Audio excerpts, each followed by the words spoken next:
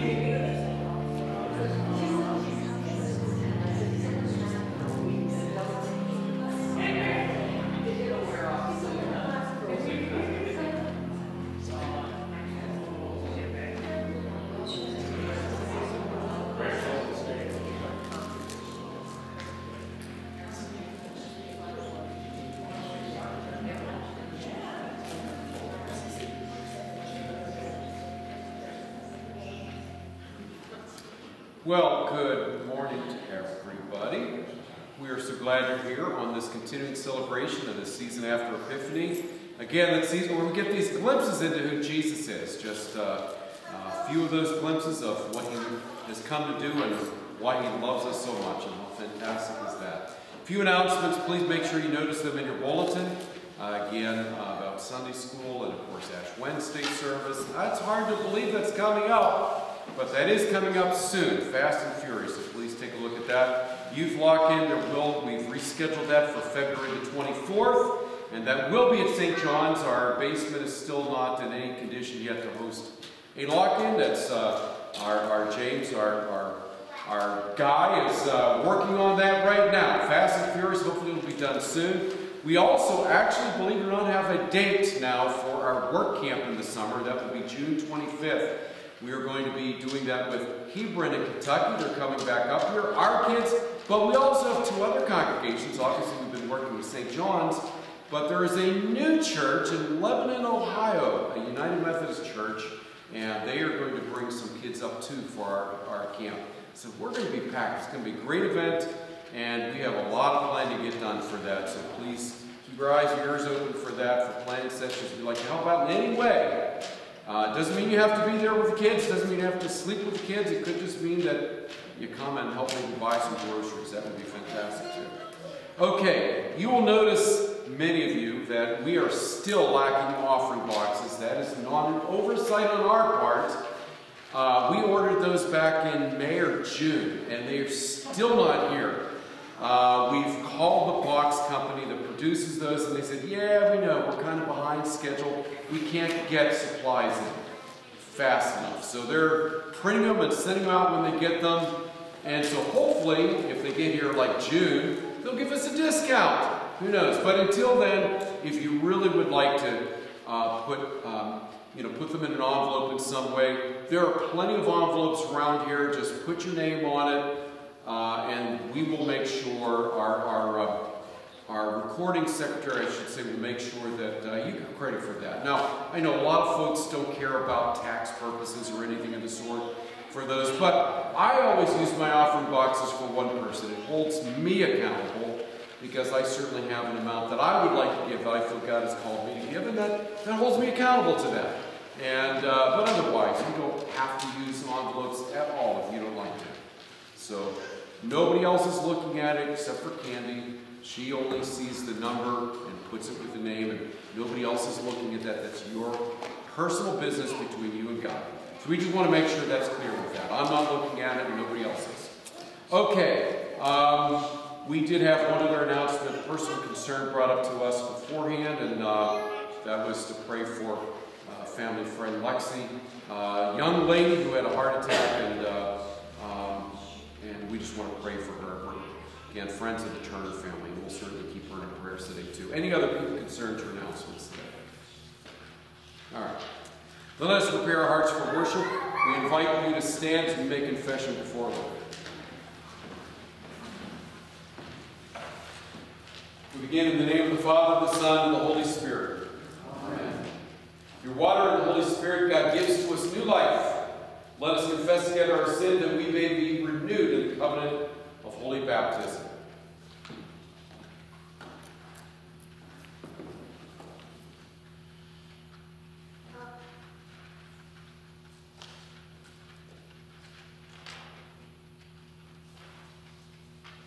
Strong and faithful God, we confess that we have not lived as the body of Christ in the world.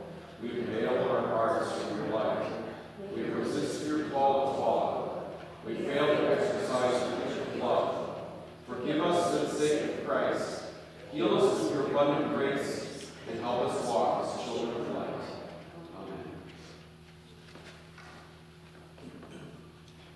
In the mercy of Almighty God, Jesus Christ came amongst us to proclaim release to the captives, to let the oppressed go free. Today this promise has been fulfilled. God forgives us all of our sins. May the Holy Spirit strengthen you to follow Christ in newness of life.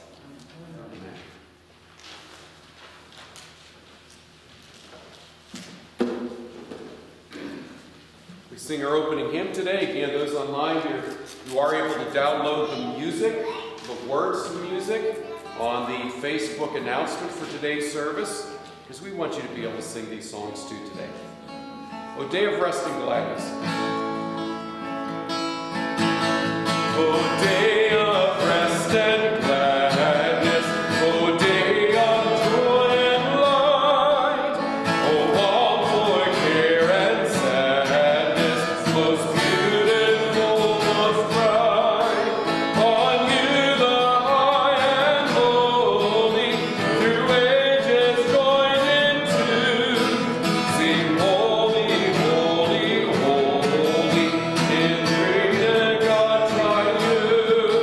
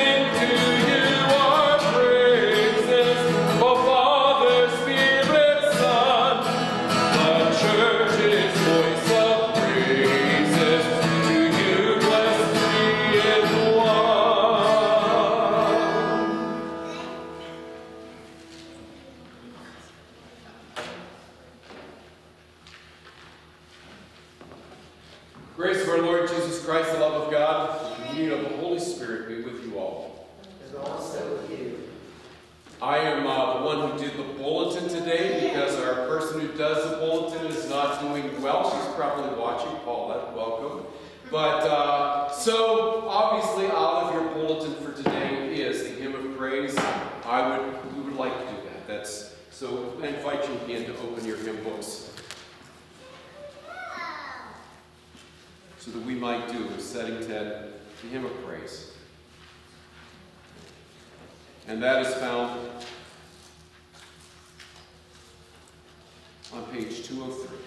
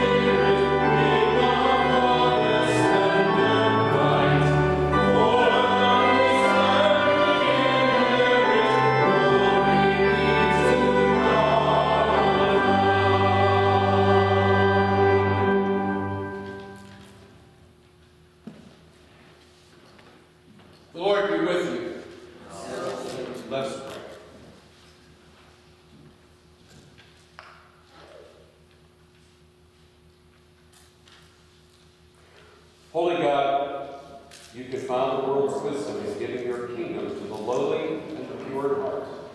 Give us such a hunger and thirst for justice and perseverance and striving for peace, that in word, our words and deeds the world may see the light of your Son, Jesus Christ our Savior. Amen. Yes.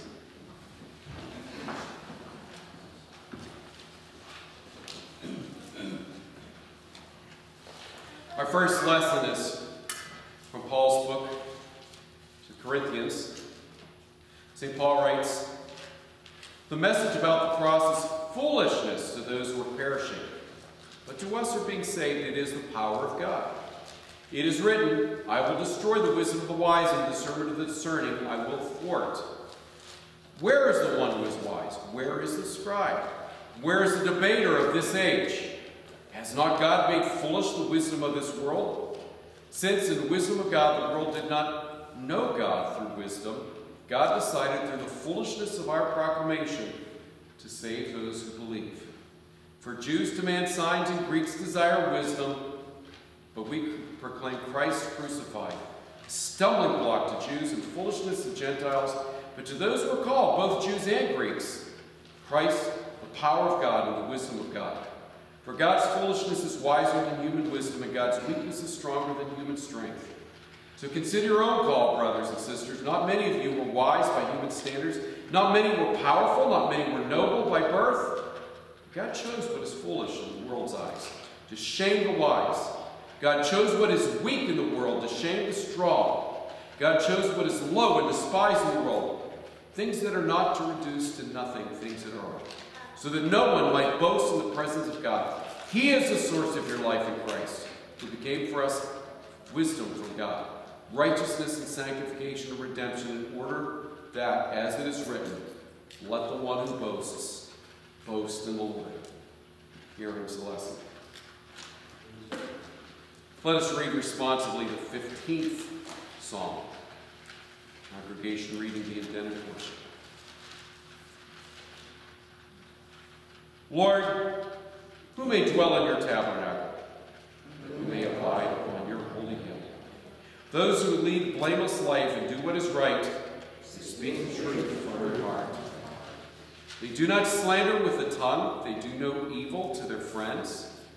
They do not cast discredit upon our neighbor. In their sight, the wicked are rejected, but they honor those who fear the Lord. They sworn upon their oath. Do not take back their words. They do not give their money in hope of gain, nor do they take bribes against the innocent. Those who do these things shall never be overthrown.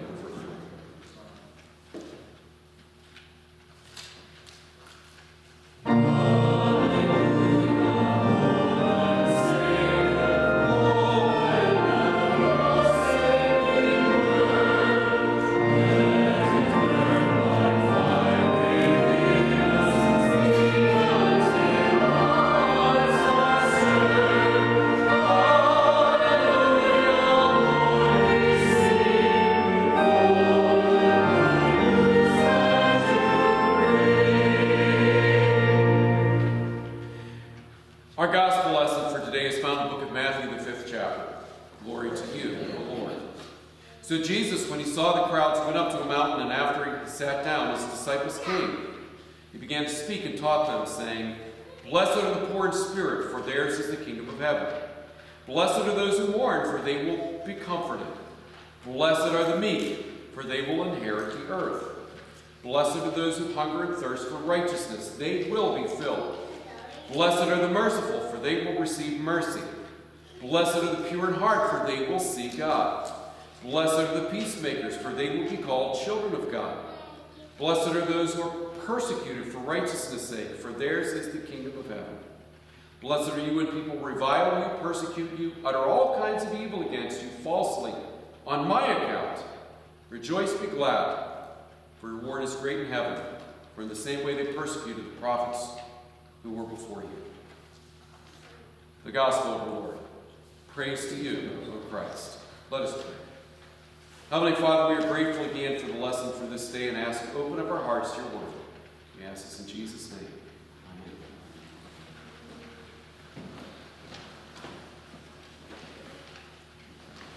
Again, handout posted for those online on the Facebook announcement for today. Those present with us, I got it in the bulletin today. Yes, that deserves a pat on the back. You're welcome. But you know what you can do with these? Pitch them. Don't care. If you'd like to use them, fantastic. If they're helpful to you. Today is I love this lesson. Most of us do that Sermon on the Mount that Jesus preached, proclaimed. It is more than the Beatitudes, by the way. The Beatitudes, as we call them, are just the beginning, but they let us know that there is something completely different about Jesus. and about what he's come to bring. In fact, I would tell you that oftentimes in our Lutheran church, we like to use the phrase that the church is countercultural. That is not true. The church is not countercultural, and I'll tell you why, because that is the wrong frame of reference when you refer to our behavior and how we're supposed to live as counter to the world's values. We live in a transcendent fashion that transcends the values of this world in a way that nobody in any way in their right mind would ever think of as the right way to live. Because how do we live in our world today? Well, let's see. The rich and the powerful tell everybody else what to do, where to go, how high to jump, and where to get off.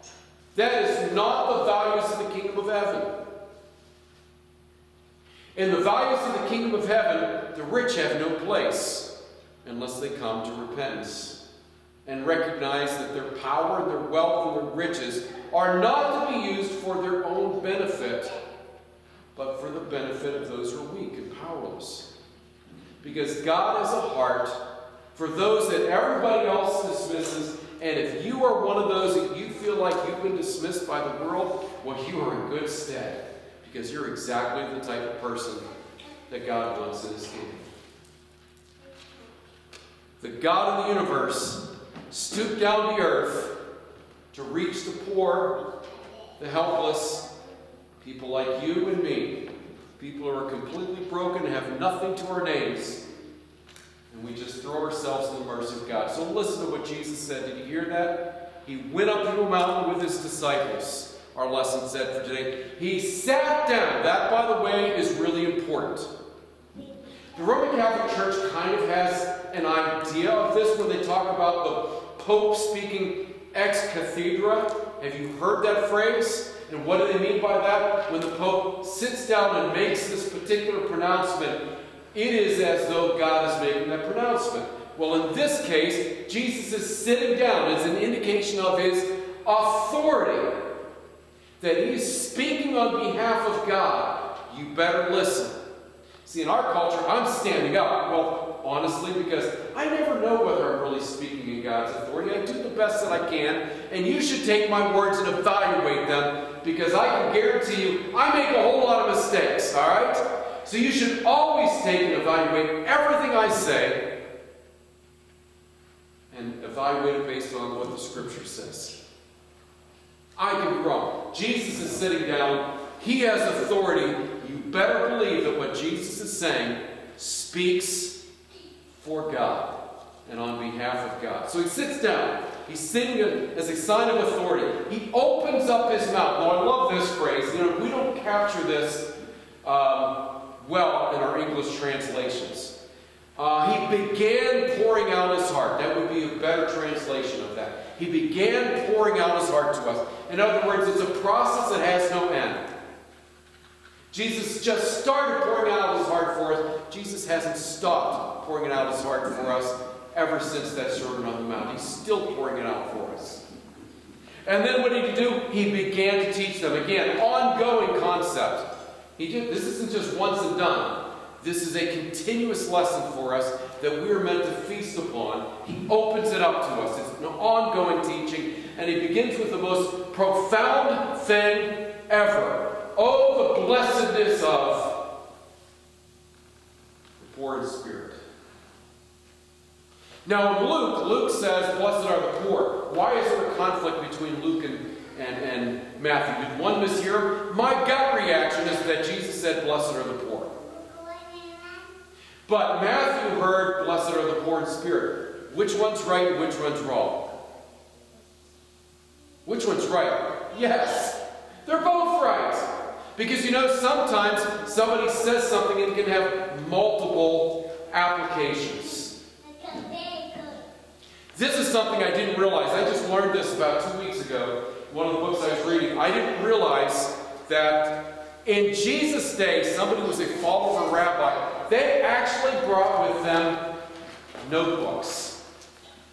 It was common for followers of a rabbi to have a notebook in which they would take their notes. it is very likely that the disciples sat here and Matthew was sitting here saying, oh, I'm going to write this down. Where did we get the Gospels from? Probably from these notes that the disciples wrote down while they sat there and listened to Jesus. And so one of them, so Matthew's sitting here and said, Jesus said, blessed are the poor. Well, you know that? He probably also means by those of us who are broken in spirit, because I'm a broken man in spirit. I'm sure that applies to me too. And he wrote that in his notes and margins there. And he wanted to make sure that you understand that this was part of the implication of what Jesus is saying. Because we may not be physically poor, but we come to God with absolutely nothing. And this is what Matthew's trying to convey to us what Jesus was saying. What does it mean to be poor in spirit? It means a person who is weaned from self-sufficiency. You've gotten over the fact that you can do it all by yourself, because you can't. Neither can I. What does it mean to be poor in spirit? It means that we point to nobody else but Jesus Christ. We are Christ bearer. We're no longer advocating for Dave Jones and look how great I am. We're saying, you know what? I'm pointing to Christ.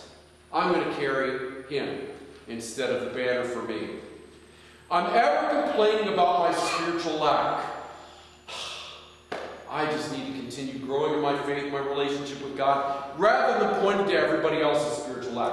You can tell very quickly a person who's poor in spirit, because a person who's not poor in spirit, who is arrogant, who is always pointing their finger about how everybody else has got to get their act together, doesn't understand the depth and the love of God that God has for them, and is truly not understanding what it means to be poor in spirit.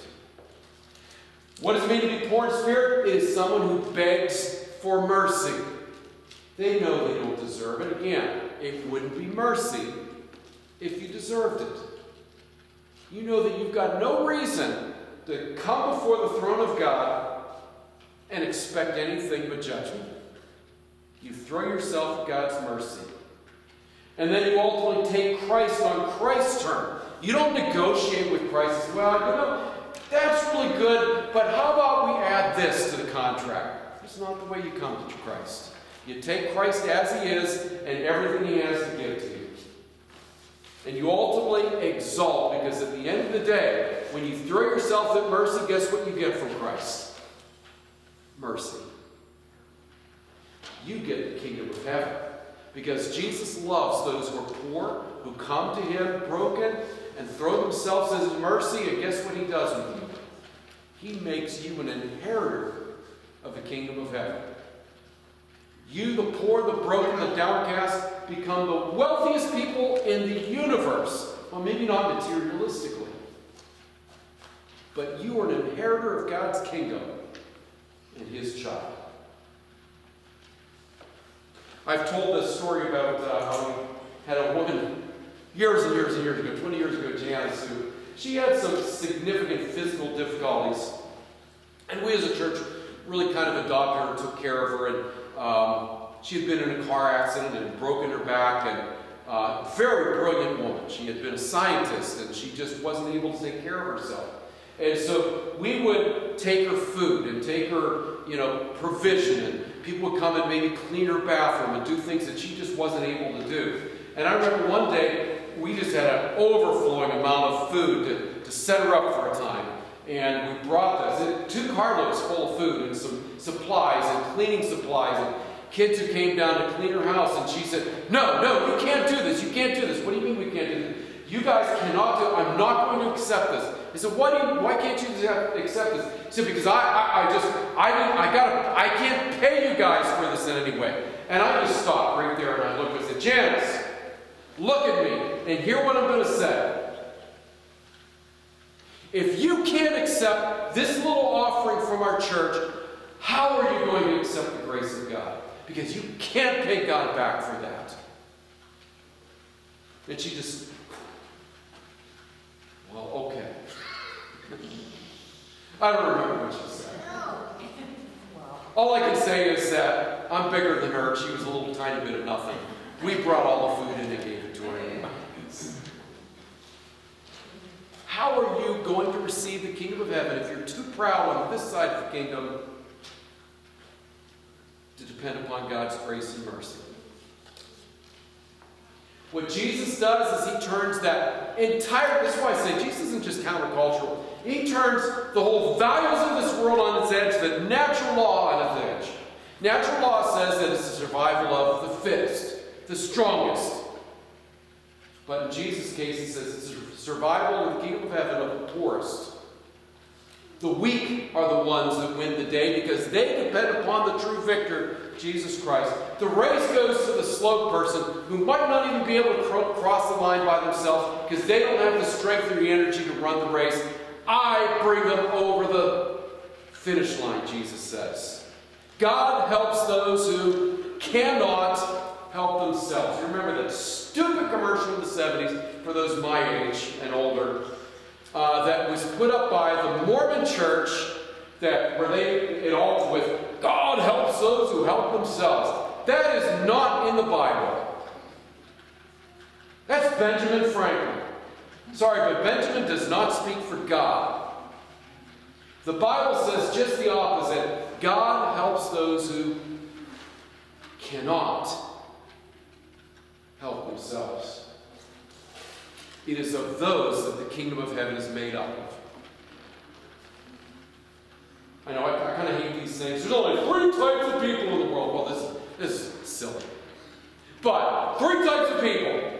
Those who fall short and know it. Those who fall short and know it, but still try to find a way to earn God's pleasure. Those who fall short and know it. Oh, I'm sorry. First one is those who fall short, don't know it. Pardon me. Those who fall short know it. They know they have no hope of earning God's pleasure, so they throw themselves at God's mercy. Who does Jesus say are of the kingdom of heaven? That last group. Blessed is the person who is impoverished spiritually, who can never, ever, ever repay his or her debt to God. Therefore, depends upon Christ's charity for salvation. You're in good stead today. We throw ourselves at God's mercy, and God makes us inheritors of the kingdom of heaven. Let us give thanks and pray. Heavenly Father, we are grateful again for this good news today. Because honestly, there are days I feel really weary and I can't even stand myself. I'm sure everybody here feels that same way at times. We realize that we've run out of our bag of tricks and we fall short in so many different ways. But man, that's not what it's about. It's about the gift of Christ. You just love us. So we just come to you and admit that, God. I'm not going to get to heaven by being a good person. So I throw myself in your mercy today and trust you will take us broken, contrite, and lift us back up and accept us as your children this day. For we ask this all in Jesus' name. Amen.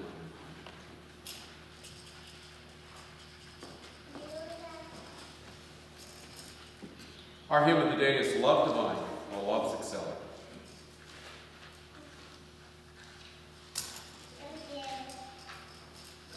Amen.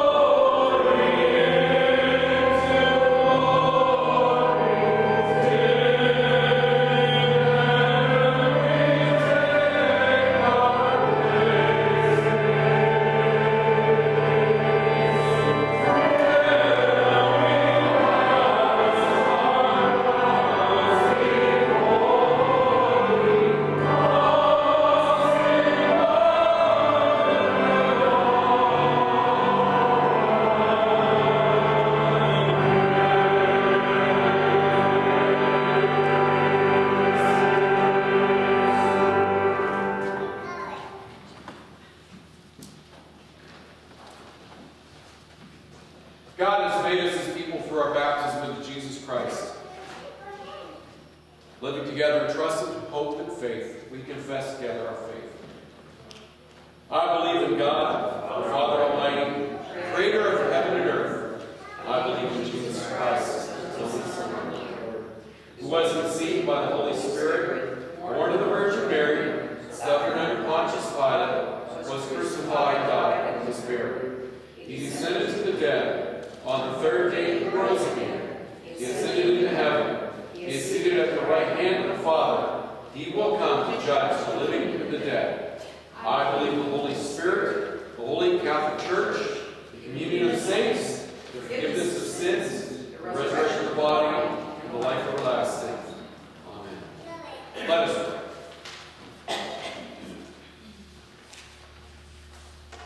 Heavenly Father, we come before you with our hearts filled with concern for those that we love. We do see a broken and sinful world of which we are participants. We can't just point our fingers at others and claim it's all them. But we do see the violence in Ukraine today. We are so distraught that we are still here praying for your protection of your people that we love. But we also know you love the Russian people, and just pray that you would find a way for peace to be restored, and people's lives to be restored.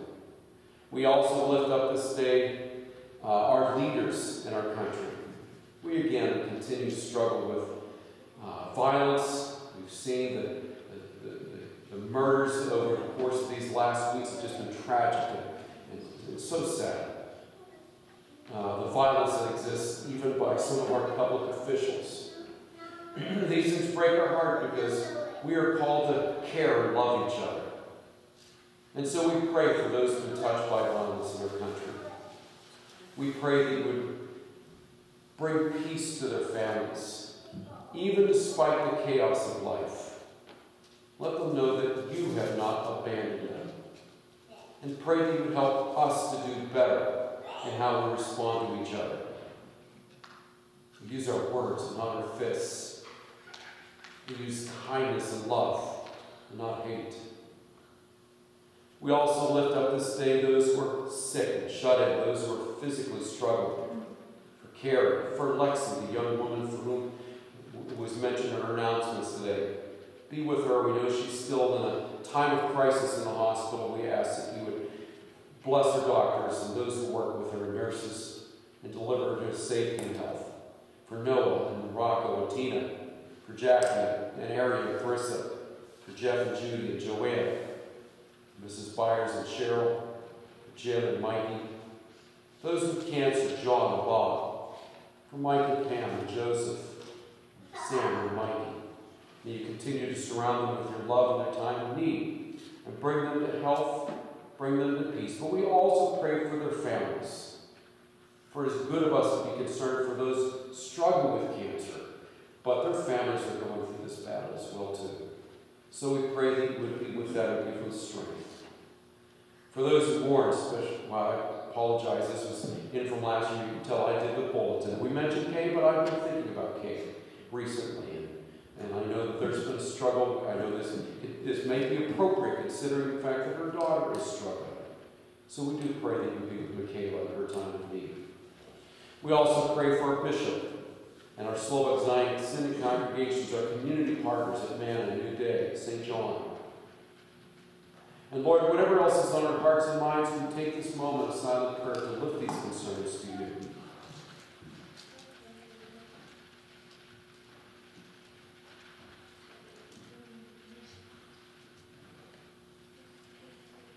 Lord, for our shut-ins, Pauline and Arlene and Peggy and Dorothy, Edna, Gil, Ann, Mary Jo, Natalie, for those who serve our country, for Ann and Nick, those who are away from the places and people whom they love. Continue to bring them safe, give them safety, and bring them home soon. We ask and commend all of these things to you and to your care and keeping in the name of Jesus Christ our Lord, in whose name we pray. Amen.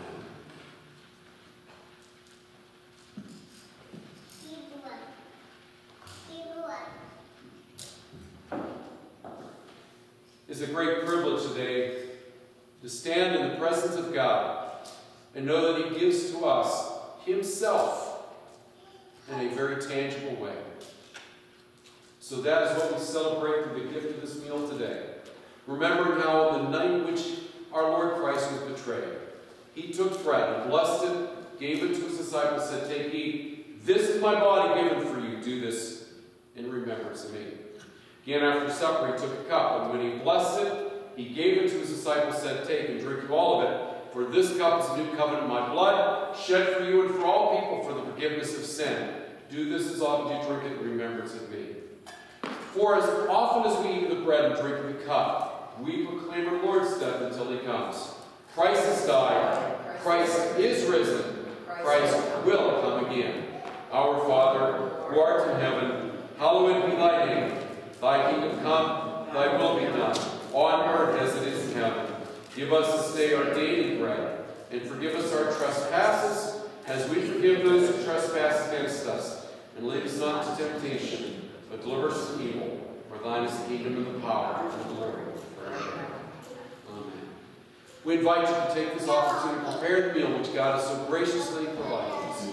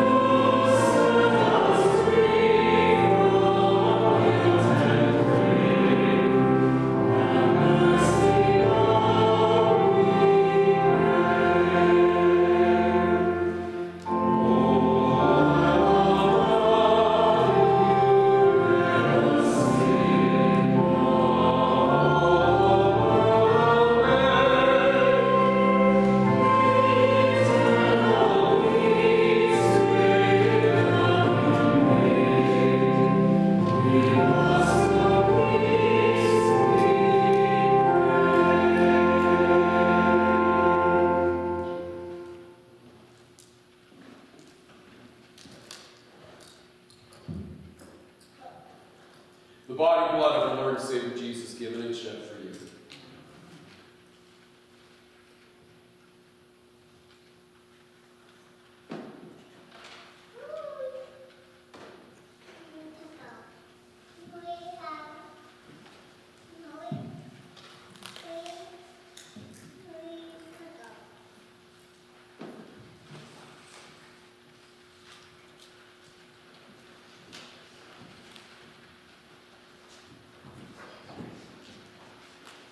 And now may the body and blood of our Lord and Savior Jesus bless you and keep you with grace and peace now and forever.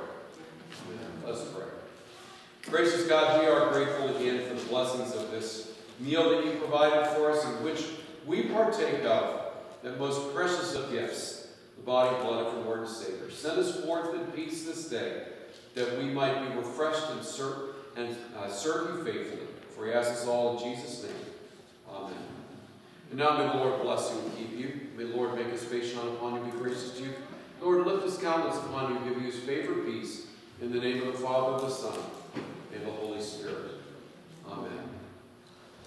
Let us sing together our closing hymn for today. This, of course, is one of our favorite hymns. It has been traditionally one of our favorite hymns of the church. This was always sung at this congregation at the funerals of loved ones by the choir of this church back in the day when we were very strongly connected as a Slovak congregation, our Slovak heritage. And so they have passed this tradition on to us. We give thanks for this wonderful song we sing today. God be with you till we meet again.